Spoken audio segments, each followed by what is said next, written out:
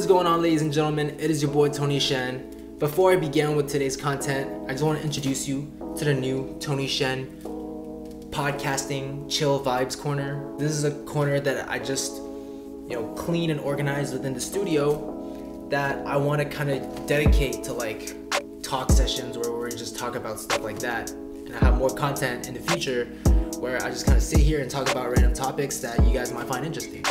So just a little teaser, but let's get to today's video. I want to introduce you to another free VST that I'm absolutely falling in love with. It's called Voltage Modular, and it's like a modular synthesis type VST. So if you guys don't know what modular synthesis is, basically it's like in real life, right? You'd have a bunch of hardware like oscillators, you would connect it like physically, you would physically wire them to like filters or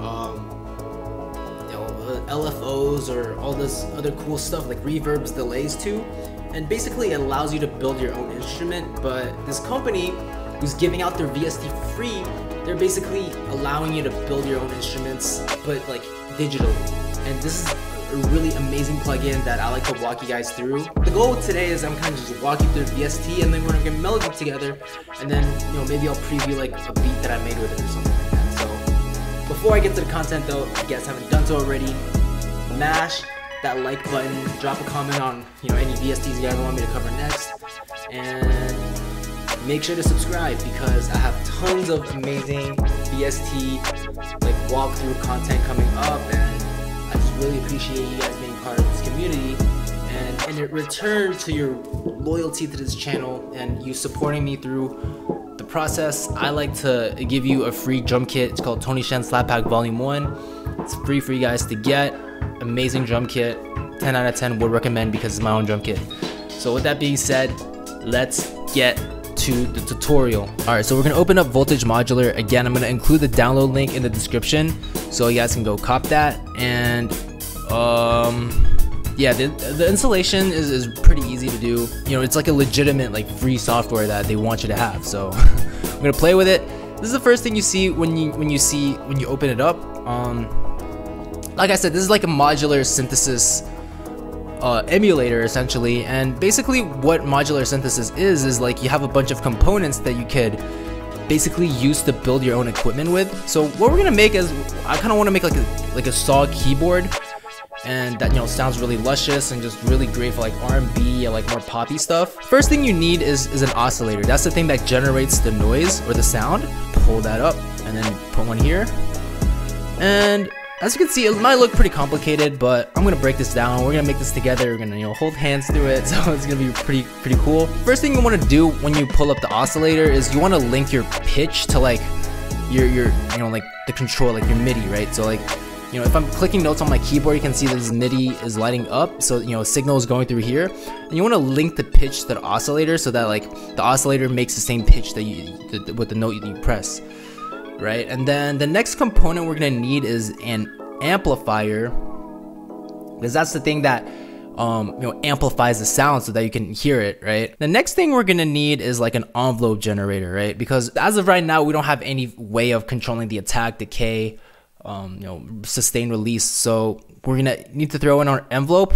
Yeah, so let's start out simple. We can start with that now. So first thing you want to do is kind of find where the sound is coming from, right? So the sound is generated from the oscillator, and then this is the type of wave form that it's gonna do. So since we said saw, let's use a saw. We're gonna connect the saw, and basically you can wire it to like different stuff, right? So in this case, we're gonna wire it to the CV amount, because that's the control voltage amount. CV stands for control voltage, and basically what's happening is that current and input is being translated, is being generated from this oscillator, right? And the signal's going into the CV amount of this amplifier.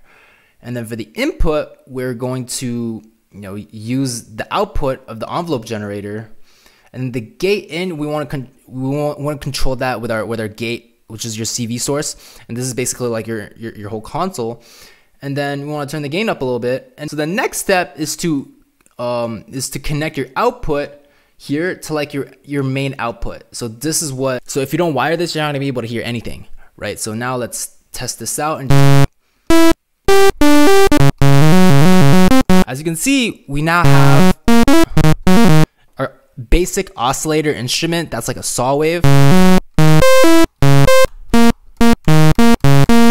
Super basic, but we made our first instrument together. Congratulations. Now we can kind of shape the sound. So add a little bit of attack to give it a little bit of sidechain vibe, right? You can add some decay and then turn down the sustain a little bit, add a release.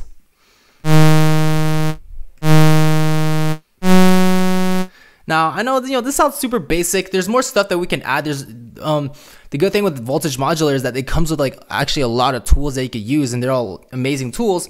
Next up, we're gonna open up the filter to kind of like manipulate the sound, right? Because it sounds kind of boring right now. We can do it with the filters. We can add another envelope to it, right? And then have it control the filter. So now instead of this going directly into the amplifier, like instead of this going directly into the control voltage here, we can use it as the input to our filter.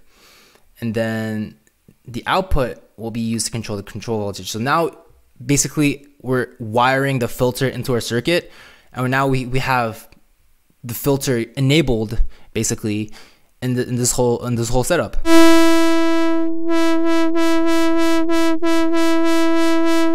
It's pretty cool, right? Now I want the filter to kind of gradually open up when I press a key. So what we can do is we can add another envelope and then wire it kind of like the same way we did with the other envelope. So gate in is also going to link to this gate in, and then this output is going to be used to control this modulation. So if you add a little bit of amount, now when you press the key, you can kind of hear the filter opening up, right? Wow. Then turn up the attack time.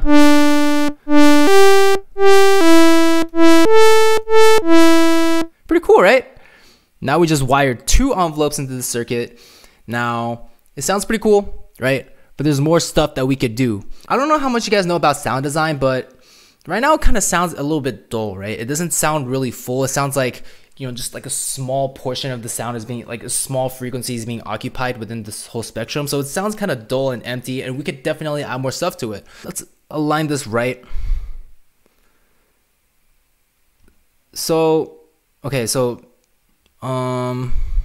next thing I want to add is another oscillator, right? We can add as many oscillators as we want, but I want to have 3 oscillators just because 3 oscillators will give you that full rich texture. So now instead of just linking it directly to your filter and then linking all those to your filter, you could do that.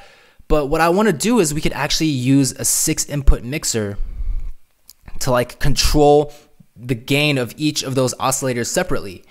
So it gives you just more flexible control, and you can kind of like turn some oscillators up higher and others down lower. So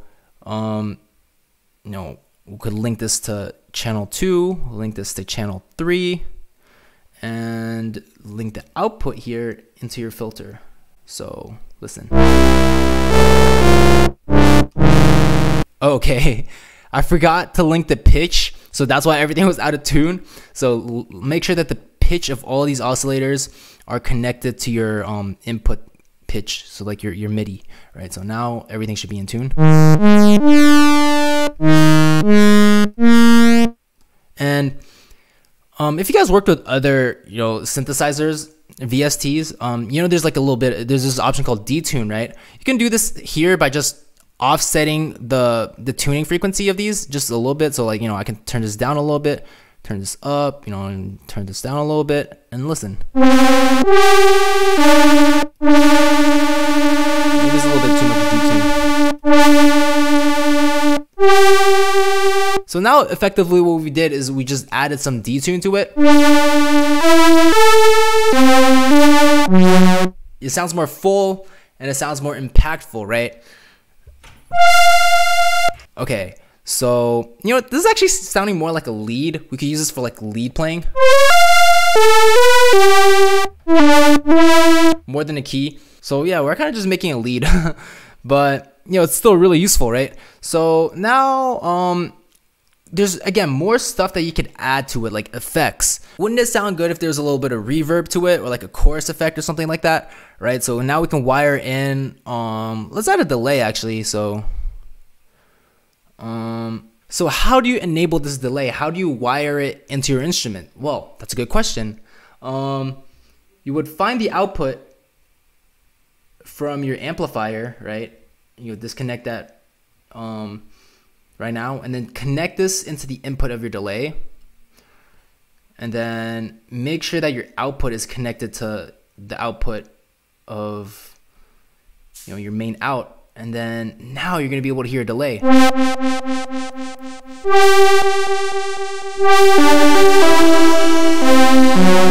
Unfortunately, this doesn't sync to your BPM automatically. So what you would need to do is you would need to, you know, go on this website called like delaycalculator.com or whatever. Just enter your BPM and it'll tell you like the milliseconds you need to enter for like the right on beat delay.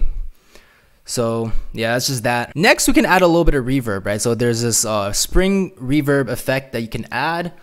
And again, same thing, your output, instead of connecting it to your main out directly, connect it to the input of your spring reverb, and then connect the output directly to your main out, and then listen. Hear that reverb?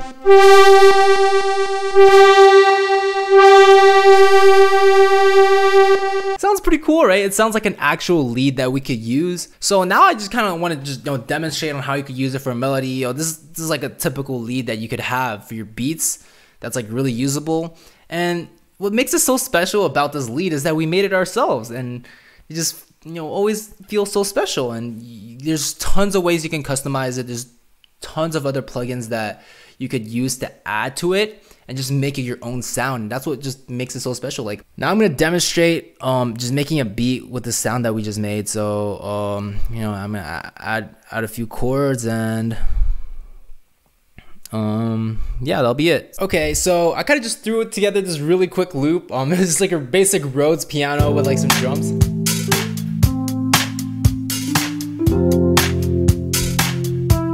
Super simple, and basically, you know, we're just gonna freestyle a lead over it, and it'll be like a demonstration of what we just made. And then yeah, let's have fun with it.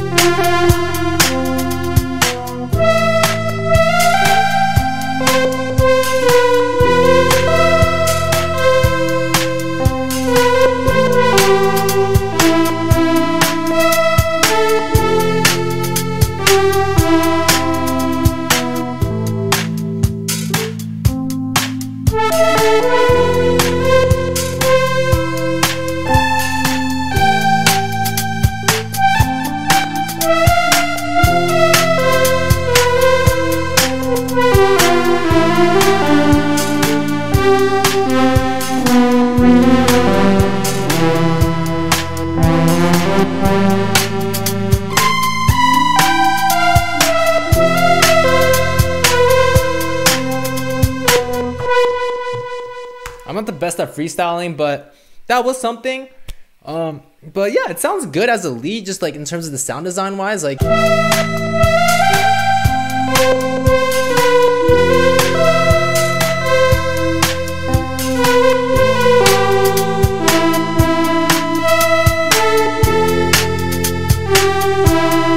need to EQ out some of the high ends, but it sounds great. And so, you know, if you think about it, we made this instrument ourselves, and it's just something that we created from scratch, and it just feels so good knowing that you made it.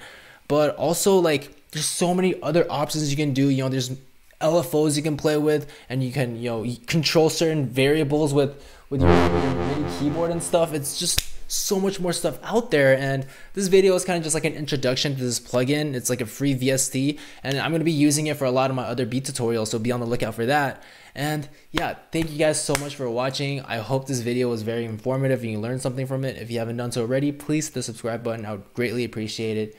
Thank you so much. Don't forget your free drum kit on the way out. It's like a goodie bag for you. Take care, take it easy, and have a good one.